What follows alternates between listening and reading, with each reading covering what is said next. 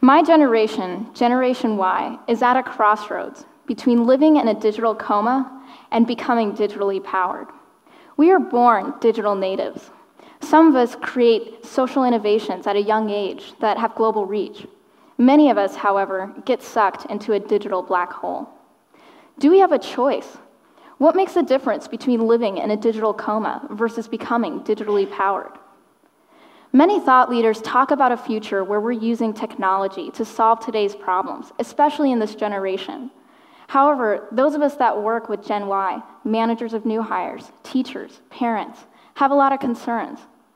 For the last 6 years, I've developed programs helping Gen Y transition into their careers, and I'm a Gen Y myself. As I look at those that I've worked with, my peers, even my own lifestyle, I have a lot of concerns. Concerns that ultimately end up in a picture like this one. Now, although this article is intended to be a joke, the reality is we are becoming addicted to technology. Technology is inherently changing the way we think, the way we learn, and ultimately behave. We are getting so used to multitasking and focusing on bite-sized chunks of information that we are losing the ability to think deeply, analyze, and even experience life. The average 18 to 29-year-old sends and receives 110 text messages a day and spends 7.5 hours in front of a screen every day. 24% of us report having missed out on an important moment in our lives because we were too busy sharing them. Let me repeat that again. 24% of us were so busy posting on Facebook, posting on Twitter, or taking a picture of the moment, or ourselves, that we missed out on the very moment we were trying to capture. Nicholas Carr says it well in his book, The Shallows. Essentially, he says, we are evolving from being cultivators of knowledge to becoming hunters and gatherers of information. So clearly there's a disconnect here. Thought leaders and visionaries talk about a future where we're building on technology, not getting distracted by it or becoming victims of information overload. Yet those of us that work day to day with Gen Y, those of us who are living the lives of this generation, see the potential for a completely different future. Do we have a choice? What pushes us from being in a digital coma to becoming digitally powered? As I look at those that I've worked with and those of us who have risen as digital natives, I've observed several key behaviors that I'd like to share with you today. The first is developing a good filter. When I was 7 years old, I learned how to type on a Macintosh at school. And I would open up a program, it would fill the entire screen, and for 30 minutes, I would do nothing but type. Today, in contrast, when I want to learn something, I go on YouTube, where I'm bombarded by recommended videos, comments, I have Gmail, Facebook open, I've got other programs, and eventually I have to rewind the video to see what I've missed. And it's usually for a video that's only 3 or 4 minutes long. So today, even to learn something, I have to develop a good filter. Recently, I was watching a clip of Jimmy Kimmel, a late-night talk show host in the US, and he was talking about having choreographed the most epic twerking fail ever. And at the end, he quipped, well, it's a good thing there's nothing going on in Syria right now. And that brought it into perspective, because of course there's been a lot going on in Syria in the past few months. But the fact is that there's so much irrelevancy on the internet today, and it is so easy to focus on, it's scary. We have economic crises going on today, environmental crises looming in the future, yet we're spending our day-to-day moments talking about epic twerking fails. We need to develop a good filter. We need to know the right information at the right time, and we need to take personal responsibility to develop this ability. Because if we don't, if we allow technology to only entertain us, then technology will be nothing more than our glorified babysitters, waiting with us until responsibility and our imaginary caretakers come home. And for some of us, they may never come. So we need to develop a good filter to escape our digital comas. Number 2, don't deny your child victory. I heard a story once of a child who was in a swim competition. Everyone else had made it to the other side of the pool, and this one child was halfway across, struggling. The mom watching was panicked, anxious, freaking out, and said out loud, I'm going to go talk to the coach and pull him out of the race. A nearby parent overheard her, stopped her, and said, no, let him have his victory. Now, eventually the child made it to the other side, and although the disappointment was there of not winning, there was self-confidence built of having made it to the end. The child was able to say, I can do this. In schools today, especially in the US, there's an incredible focus on making every child feel like a winner. We reward kids just for showing up to class. In some cases, we've stopped publishing honor roll because it makes people feel bad. This isn't a good way to raise our future generation, because in the real world, there are real consequences. It is more important to learn how to set goals, to be okay with failing, to be able to recover from failures and persevere towards success. And when we do that, we build real self-confidence, real self-esteem. Even with technology, it's important to be able to step back, set those goals, and then think of how to use technology as a medium to achieve those goals. And when we do that, when we gain those victories, it fuels us in a completely different way that makes us want to do more. It's self-motivating. So don't deny yourself those victories. Experience trumps information.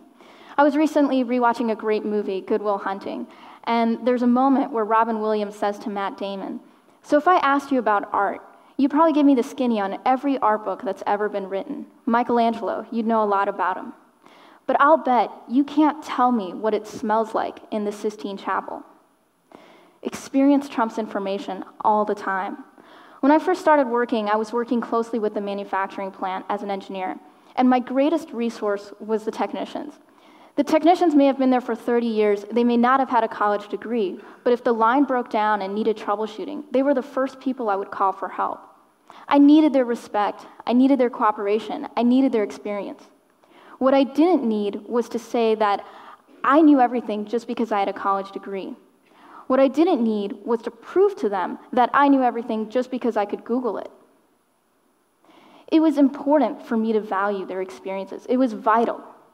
Those of us that rise as digital natives value and respect others' experiences, whether that's of people who are older and yes, wiser than us, whether that's of our peers, and especially if it's our own experience. Because when you learn something yourself, when you do it yourself and have your hands in the game, you learn a skill that'll serve you for a lifetime.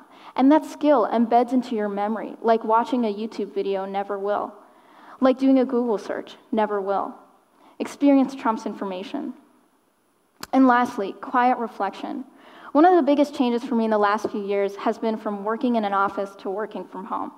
Something that used to take me 8 hours a day to do takes me a total of 2 hours today. And, of course, I've got less distractions, less coffee breaks, less chit-chat from coworkers, but most importantly, at any given time, I'm able to step back and completely disconnect from phone, from internet, from computers, from people. And I'm able to step back and plan my day, strategize what is the most important thing for me to be working on. I'm also able to be more creative. I've had more impactful ideas now than ever before. I'm able to pick those ideas that'll move the business the furthest. So in order to escape our digital comas, in order to plan, in order to strategize, in order to be creative, it is just as important to disconnect as it is to connect. So if we're able to do these 4 things, technology can bring us many positives. Technology enables global innovation at young ages. We have more young entrepreneurs today than ever before. Technology enables us to gain a working knowledge of almost any topic so we can talk intelligently with experts. Technology enables real-time connection. One of my favorite online learning websites, Coursera, consistently has over 18,000 people joining a course worldwide. And lastly, most importantly, technology enables us to build bridges across seemingly unrelated topics.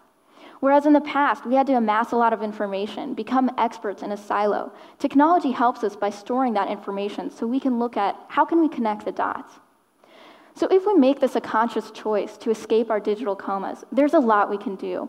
And to give you an example, I'd like to talk about the DJI Phantom versus the KumbaCam kit.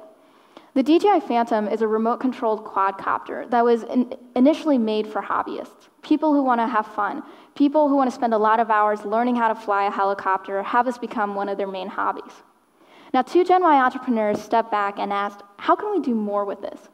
How can we make this easy to use for anyone? How can we make this multi-purpose, whether it's for events, for personal use, for business use? And so they stepped back and they set some goals. They looked at what was the consumer need, and they looked at really taking the time to learn from their experience, from others' experiences.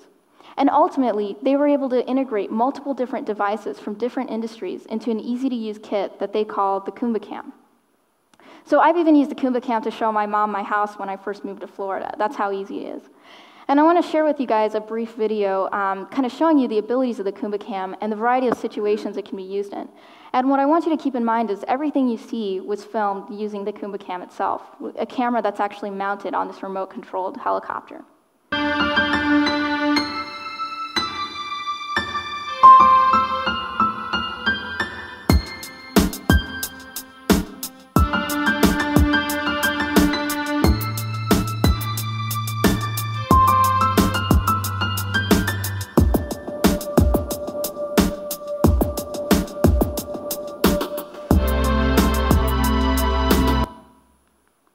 So that was pretty brief, but I will say the creators of Cam are here today if anyone wants to learn more about it.